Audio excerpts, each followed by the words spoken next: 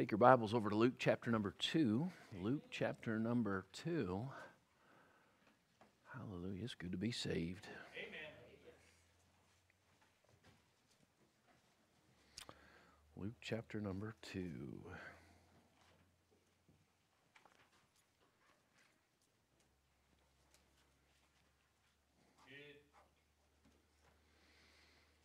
I can just let you know that I'm not preaching 20 minutes tonight.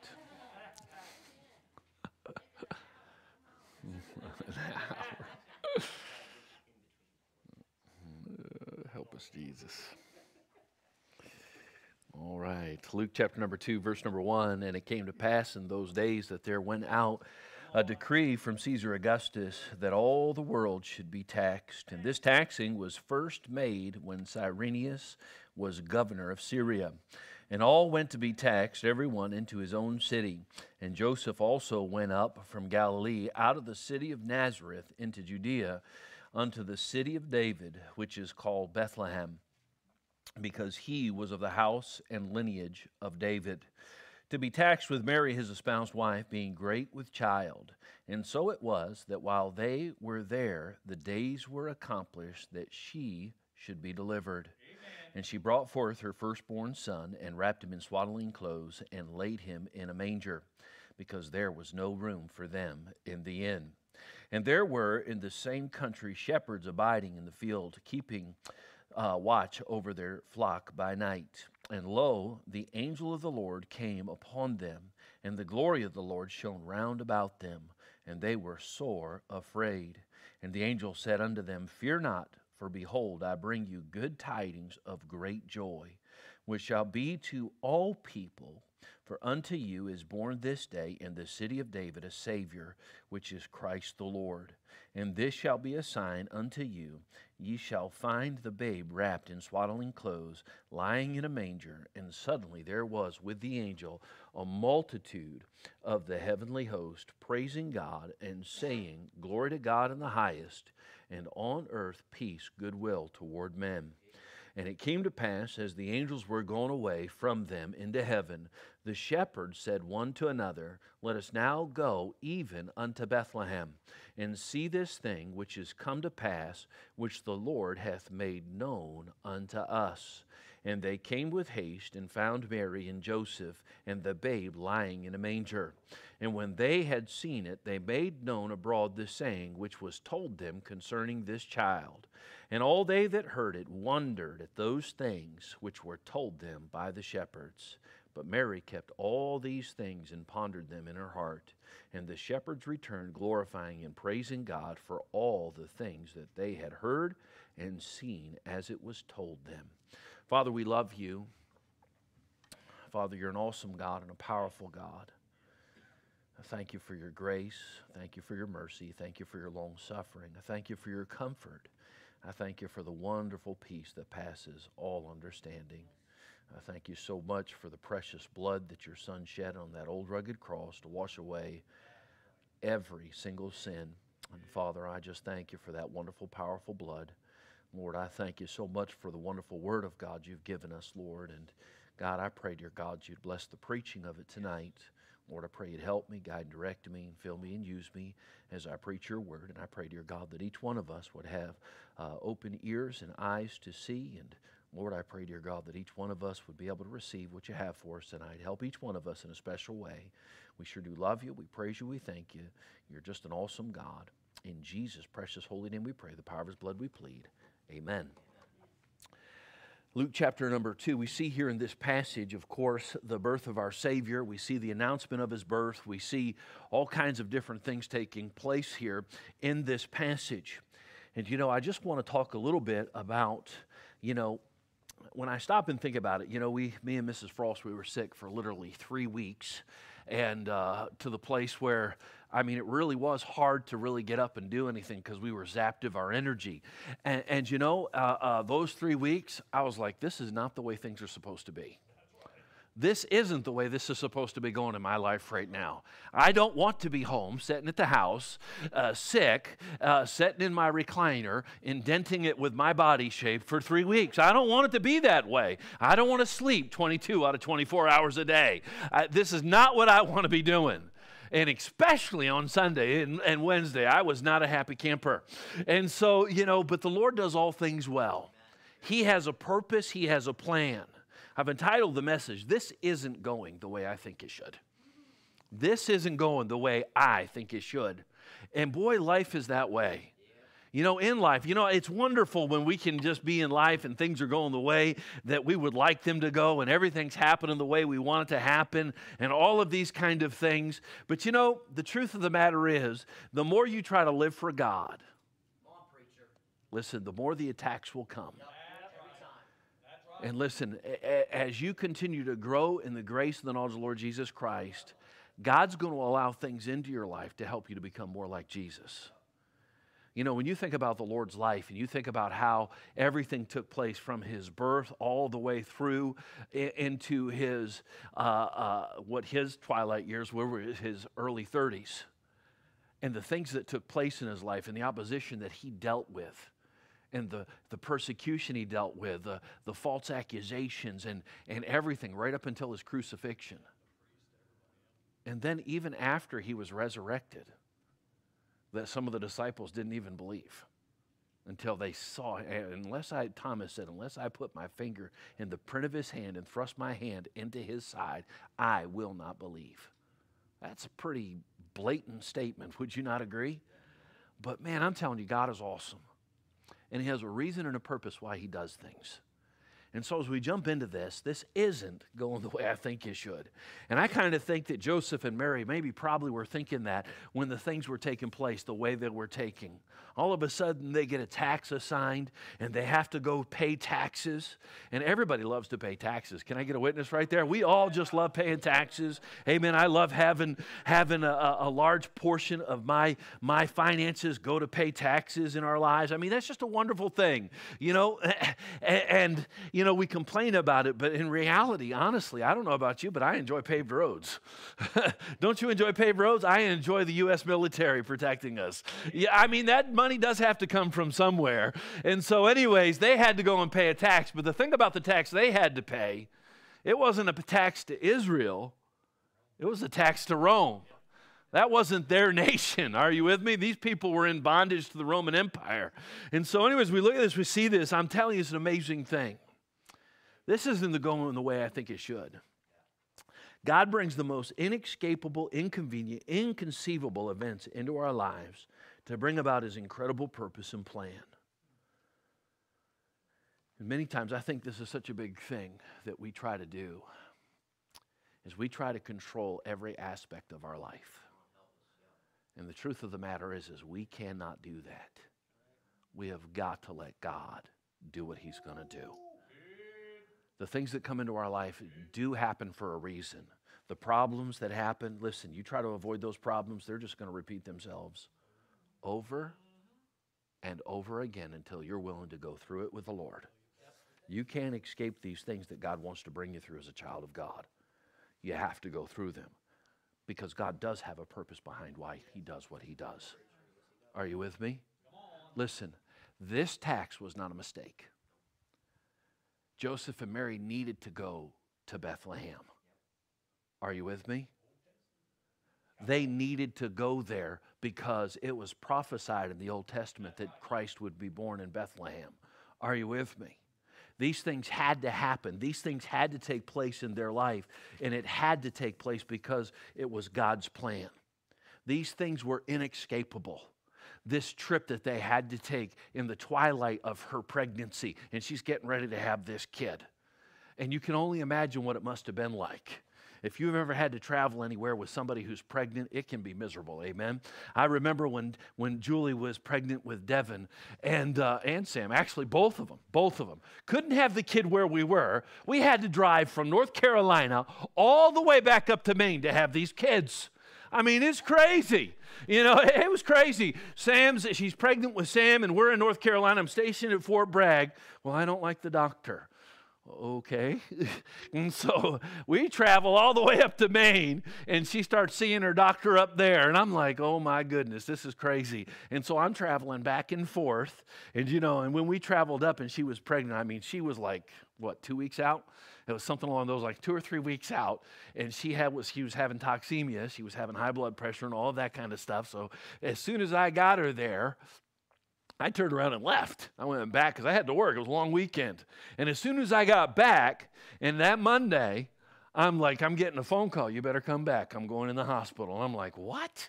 And so literally I'm driving because at that point from where we were traveling from North Carolina, it was like 20 to 22 hours to get from there to northern Maine.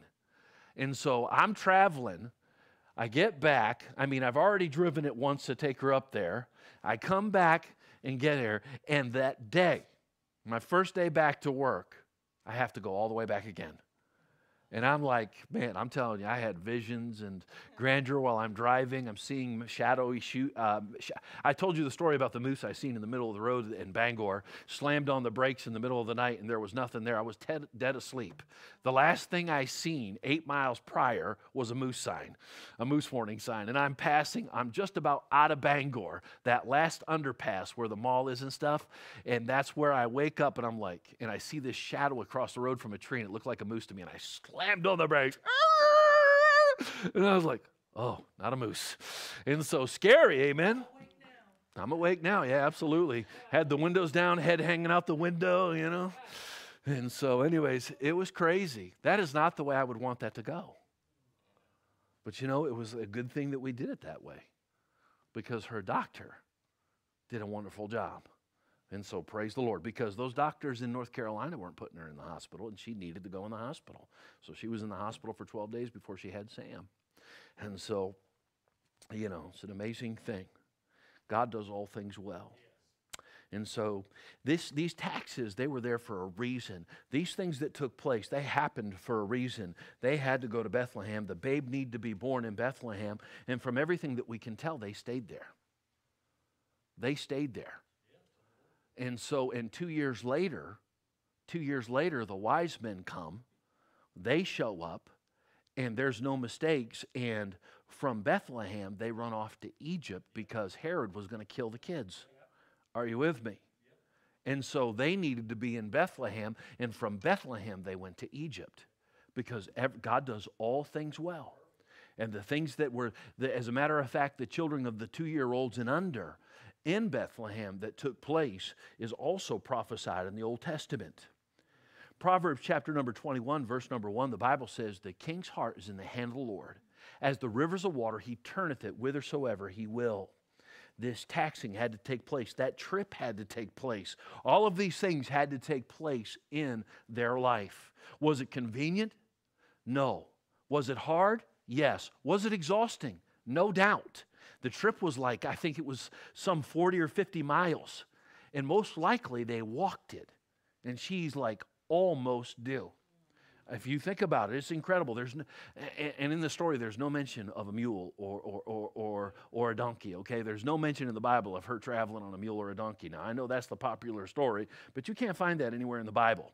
And so anyways, as you look at this and you see this must have been a very difficult trip in those days. There wasn't a train, there wasn't a plane, there wasn't a car. They didn't even have bicycles, amen? And so, listen, that had to be difficult. And not only that, all of these things that took place.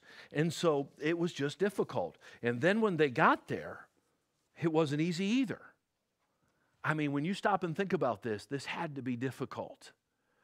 And, they were originally from Bethlehem. That's why they had to go back there. But they didn't have any family there, because if they'd have had family there, they would have stayed with their family. Are you with me?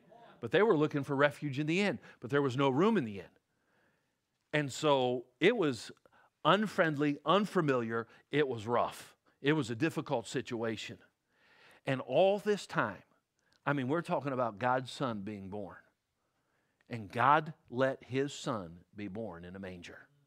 Now, I know that you ladies all wanted to have your kids, when you had kids, I know you wanted to have them in a barn with hay, with mules and ducks and chickens next to you and surrounding you and quacking and all of that stuff. I know that was the dream birth location to have your kids. I know it was. And all that cleanliness that's in those places, you know.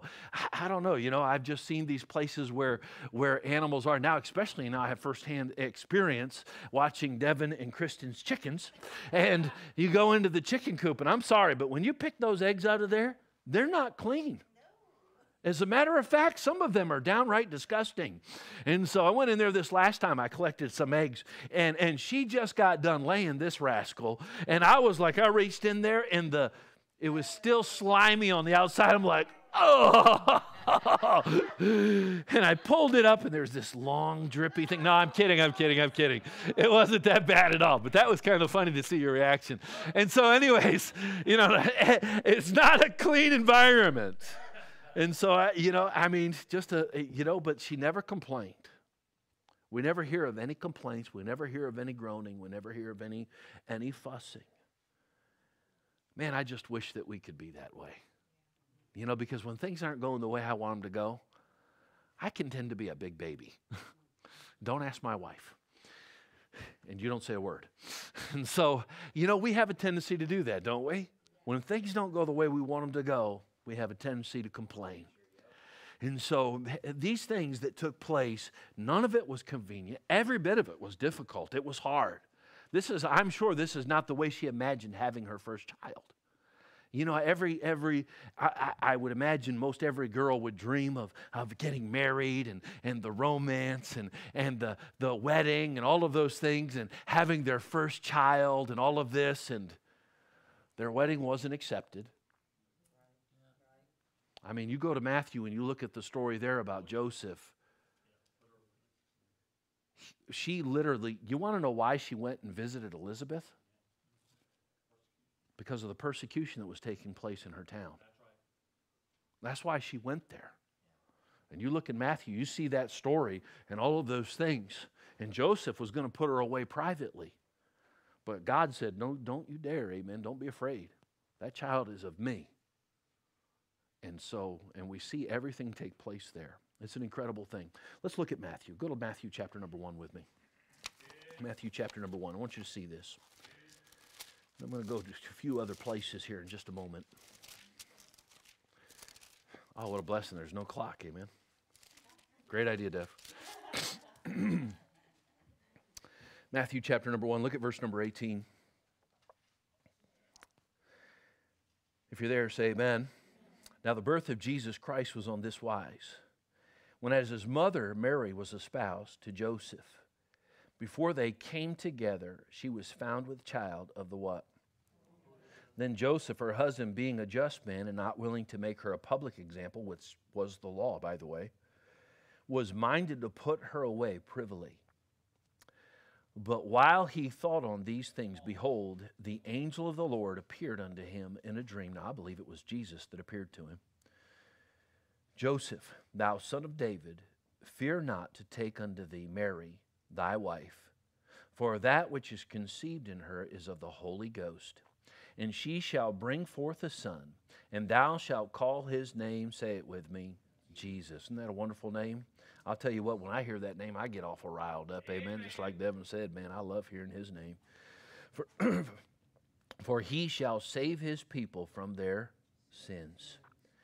Now, all this was done that it might be fulfilled, which was spoken of the Lord by the prophet, saying, Behold, a virgin shall be with child, and shall bring forth a son, and they shall call his name Emmanuel, which being interpreted is God with us. Amen.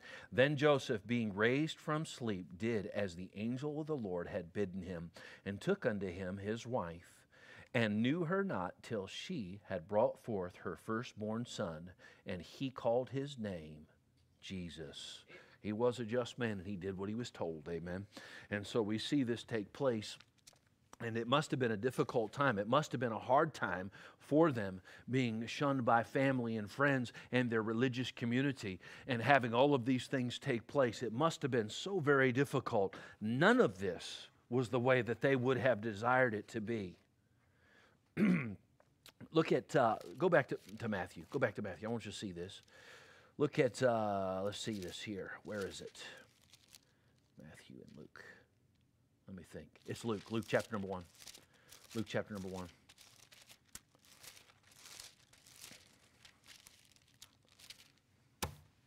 Luke chapter number 1.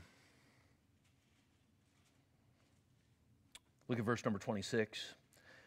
And in the 6th month, the angel Gabriel was sent from God unto a city of Galilee named Nazareth, to a virgin espoused to a man whose name was Joseph, of the house of David, and the virgin's name was Mary. And the angel came in unto her and said, Hail, thou that art highly favored, the Lord is with thee. Blessed art thou among women. And when she saw him, she was troubled at his saying, and cast in her mind what manner of salutation this should be. And the angel said unto her, Fear not, Mary. Isn't it a wonderful thing? Every time that God shows up in people's life in the Bible in this way, and they're afraid, they immediately put down their fear. They say, Fear not. Don't be afraid. Just like when the disciples were in the boat on the Sea of Galilee and the storm was all around them, and they saw Jesus walking on the water, and they were afraid, thinking it was some spirit. And he said, Fear not, it is I. Aren't you thankful for that? Jesus does not want us to be in fear, amen? And so, behold, thou shalt conceive, verse number 31, and verse number 31, Behold, thou shalt conceive in thy womb and bring forth a son, and shalt call his name Jesus. He shall be great, and shall be called the Son of the Highest, and the Lord God shall give unto him the throne of his father David, and he shall reign over the house of Jacob forever, and of his kingdom there shall be no end. Then said Mary unto the angel, How shall this be, seeing I know not a man? And the angel answered and said unto her, The Holy Ghost shall come upon thee, and the power of the highest shall overshadow thee. Therefore also that holy thing which shall be born of thee shall be called the Son of God. And behold, thy cousin Elizabeth, she hath also conceived a son in her old age, and this is the 6th month with her, who was called barren. For with God nothing shall be impossible. And Mary said, Behold, the handmaid of the Lord, be it unto me according to thy what? Word. And the angel departed from her. So she willingly took this on. And no doubt she understood what it meant. Yes. And he was, as you know in the story in Matthew, this takes place, he finds out. Are you with me? Yeah. He's going to put her away privately because he didn't want her to be publicly stoned. Because that was the being found with child out of wedlock, that was the punishment for the Jews in that day. That's what it was. And so as you look at this and see this, she was willing to take that risk for God to do what God wanted her to do. That's incredible to think about. What are we willing to risk to do God's will? What are we willing to allow the Lord to take us through so that we can be better used of God? And look at what it says. And Mary arose in those days and went in verse number 39 into the hill country with haste into the city of Judah, and entered into the house of Zacharias and saluted Elizabeth. And it came to pass that when Elizabeth heard the salutation of Mary, the babe leapt in her what? Womb. And Elizabeth was filled with the Holy Ghost. Are you with me? And so she went to Elizabeth's house and the mountain country to get away from the persecution. That's why she went. And then when it was time, they came together, they had their marriage or whatever they did. I don't know if they had to do it privately or what. The Bible doesn't really give us an answer to that. And so, that would be my guess. The wedding that she always dreamed of probably never happened. Are you with me? She sacrificed a lot in order to do God's will. And so did Joseph. So did Joseph. Both sides of this. It was difficult for both of them. And so this was a major inconvenience, a hardship, a battle, a struggle. Really, persecution was brought on them for doing what God wanted them to do. And boy, we shouldn't be too far off to expect such the same treatment. When we love God and when God tells us to do something, if we'll do it, You think about the blessings that they received and all of these things that took place in Mary's life, to be able to actually see so many miracles, to be able to be a part of such an amazing ministry that Jesus had. Are you with me? To get to raise a perfect, literally a perfect kid. Never sinned. Can you imagine the blessing behind that? That's an incredible thing. I have a child, and this one is perfect. All these other little brats over here. And I think that's why we see in the book of John that the brothers and sisters didn't really treat Jesus too awfully well. Can you imagine? And so you think about this. Man, we see this incredible thing. This isn't going the way I think it should. And many times in our lives, if we're thinking that, we ought to just step back and say, Lord, whatever you're doing, I'm going to let you do it. Because I know on the other side of this thing, I know that you've got something great, that you're doing something in somebody's life, that you're going to use me in a special way. And man, what an incredible thing that they got to experience the blessings behind it. It must have been hard. It must have been difficult. It had to be such a struggle and a battle. Every part of this just really destroyed all of the dreams that they probably had and imagined in their life. And it literally, no doubt, they carried that for many years. People, especially this crowd, they just didn't forget it really easy. And I think that's why they ended up settling in Nazareth, even though that was also prophesied in the Old Testament. They didn't go back to their hometown where they came from to go to Bethlehem. They ended up settling in Nazareth.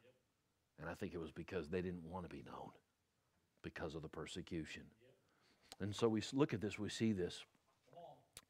We often try to avoid inescapable decrees from our King. And that is not what we should be doing as a child of God.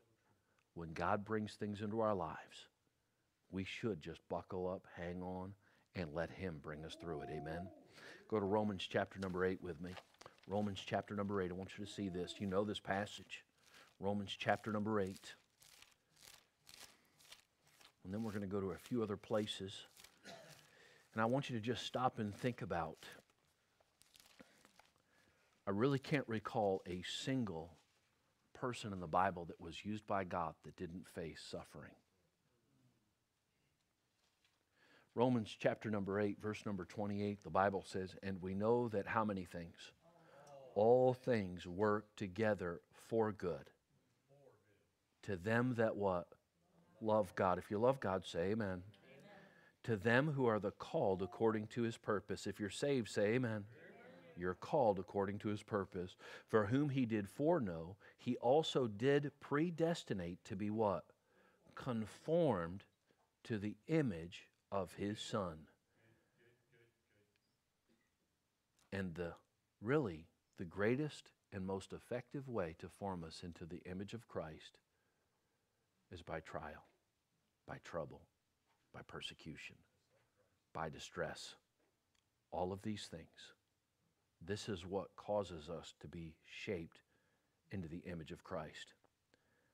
To be conformed to the image of His Son, that He might be the firstborn among many brethren.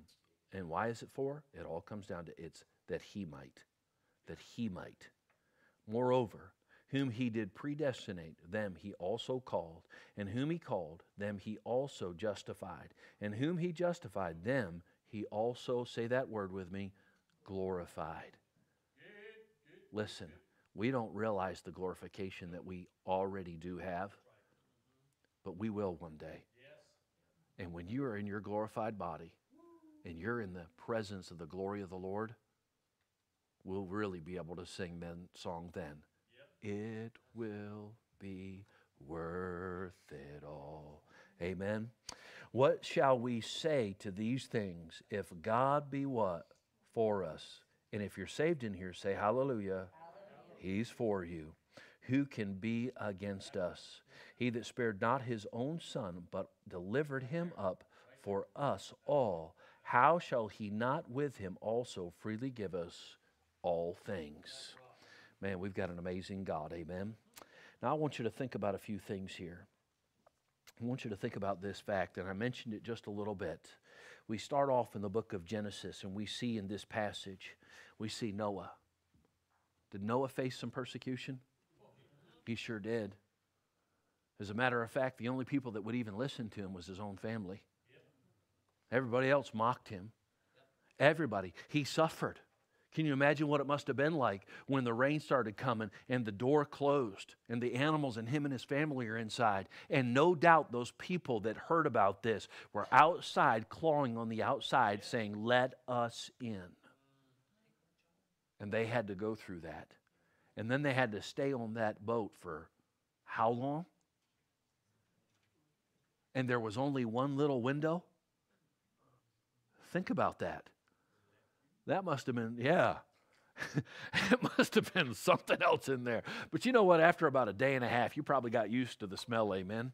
Probably like, woo, yeah, let's go clean out some more elephant dung. Can you imagine what that must have been like? I did it again. And so anyways, hallelujah. The things I say in my pulpit. And so anyways, you think about it. You think about Noah. The next major character we see, Abraham. You think Abraham had it easy? God said, I want you to take your son up to the top of this mountain, and I want you to slay him as a sacrifice. The son that he had been waiting for how many years? 100. And then he's up there, and he wasn't going to say no to God. He just trusted God and other things that he went through. You see, all of these things take place. You see Jacob. Jacob didn't have an easy road. He married 2 women. You know that's not easy. And then there was the concubine, or they weren't concubines. They became concubines, but they were their 2 wives' handmaids.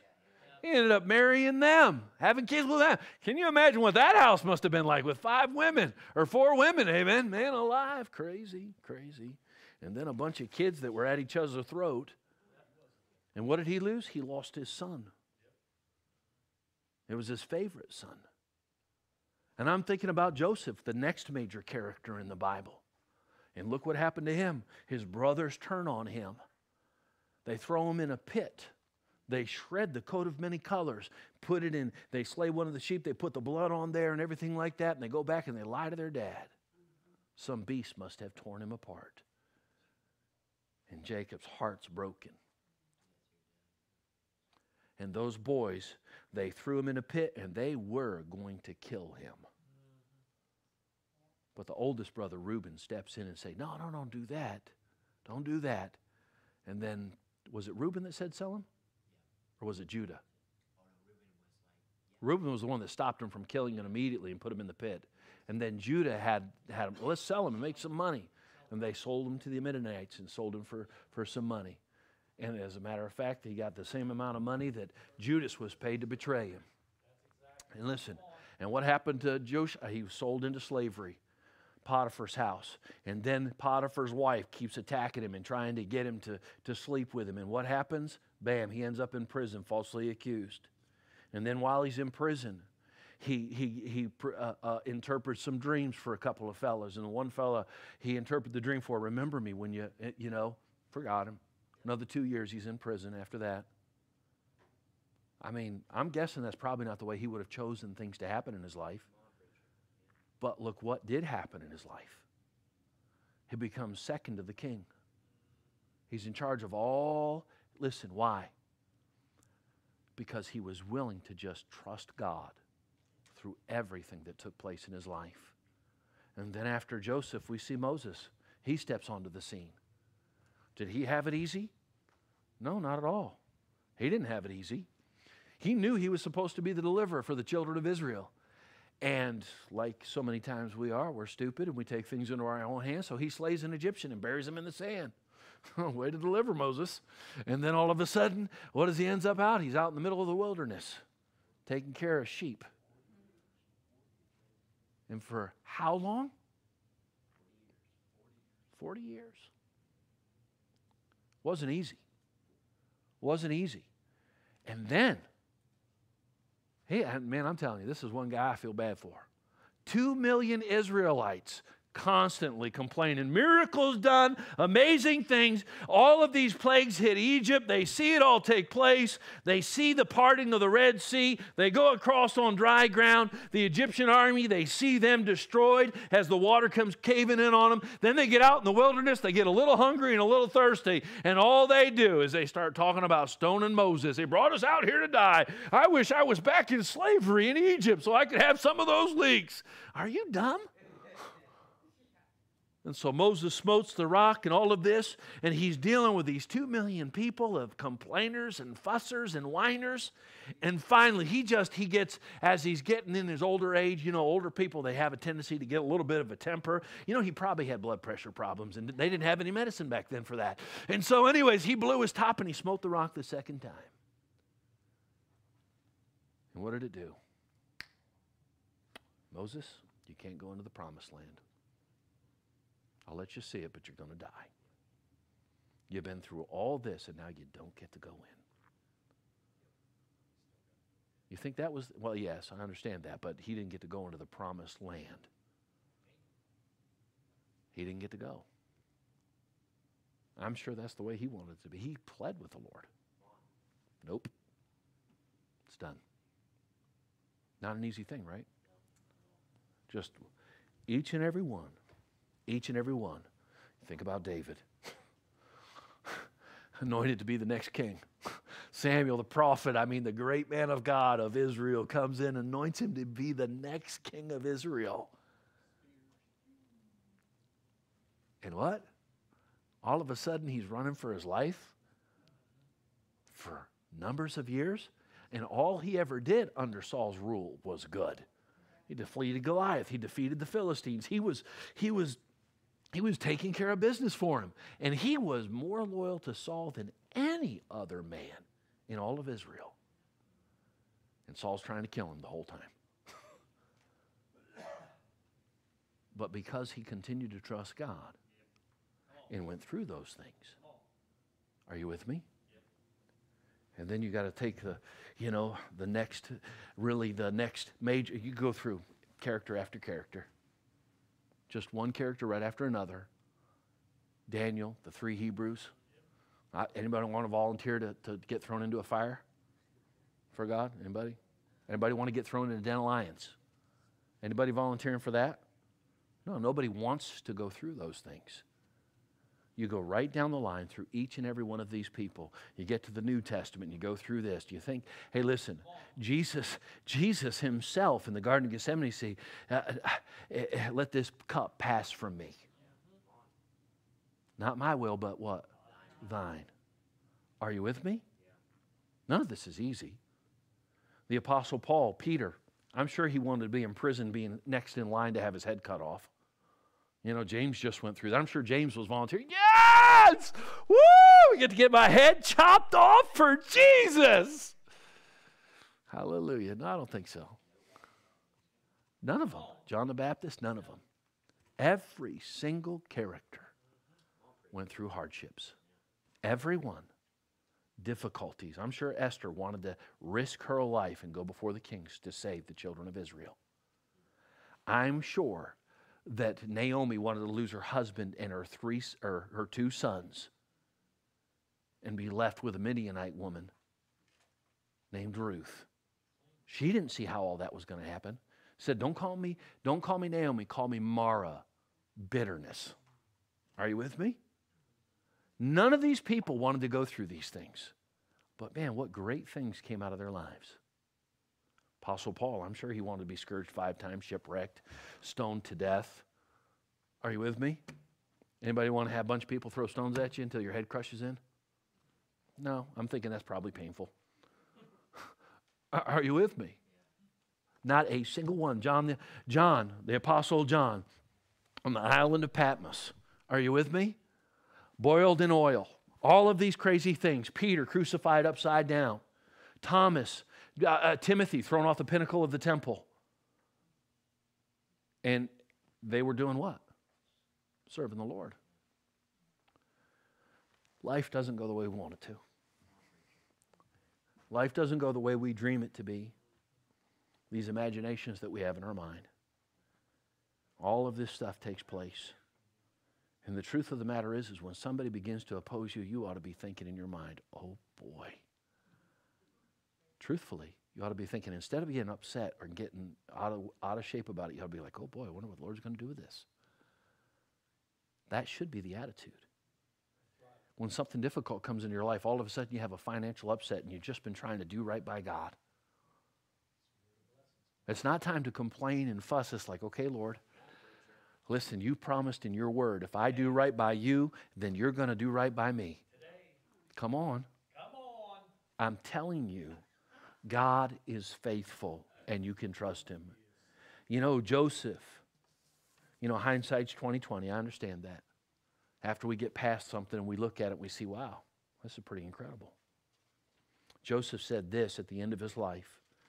After Jacob had passed and his brothers there, where they were in Egypt, and they were scared that Joseph was going to get his revenge on them, and they came and were really being very delicate around him and pleading with him and whatnot to forgive them and whatnot. And Joseph forgave them long before they ever asked for it. In Genesis chapter number 50, verse number 20, but as for you, ye thought evil against me, but God meant it unto good, to bring to pass as it is this day, to save much people alive. Are you with me?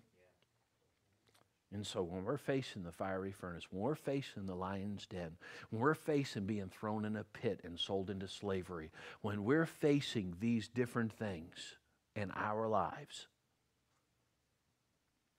be like Daniel, the Hebrew boys were in Daniel 3:14-18. Nebuchadnezzar spake and said unto them, is it true, O Shadrach, Meshach, and Abednego? Do not ye serve my gods, nor worship the golden image which I have set up? Now if ye be ready, at what time ye hear the sound of the cornet, flute, harp, sackbut, psaltery, and dulcimer, and all kinds of music, ye fall down and worship the image which I have made, well. But if ye worship not, ye shall be cast the same hour into the midst of the fiery furnace. And who is that God that shall deliver you out of my hands? Shadrach, Meshach, and Abednego answered and said to the king, O Nebuchadnezzar, we are not careful to answer thee in this matter. If it be so, our God whom we serve is able to deliver us from the burning fiery furnace, and he will deliver us out of thine hand. O king, whether we burn up in the fire or not, we're delivered. Are you with me? Look at what they say. But if not, be it known unto thee, O king, that we will not serve thy gods, nor worship the golden image which thou hast set up. Are you with me? And if you know the story, they got thrown in there. The people that threw them in were slain by the fire. And they were in there. Nebuchadnezzar looked in the fire, and he seen those three boys, and all of a sudden there was a fourth one in there. And he said, it looks like the image of the Son of God. And he said, come out. And they came out, and not even the smell of smoke was on them, because God is able to deliver. Amen. The simple truth of the matter is, just get used to the fact that life isn't going to go the way you think it should. As a child of God, that's the way it is. And I'm thankful, because if it went the way I wanted it to go, I sure would miss out on a lot of blessings from God. And I promise you, the trouble, the problems, the hurt, the heartache, and there's going to be all of that as a child of God. Just trust Jesus, because he is enough. He is enough. He is my everything. We talked about that on Wednesday night. He's faithful. Everyone standing, every head bowed, every eye closed.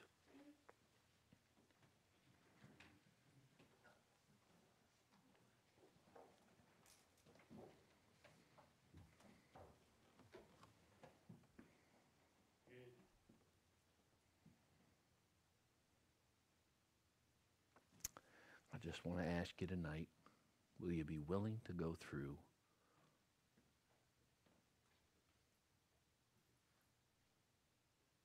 the proverbial fire? Would you willing to get cast into the proverbial lion's den?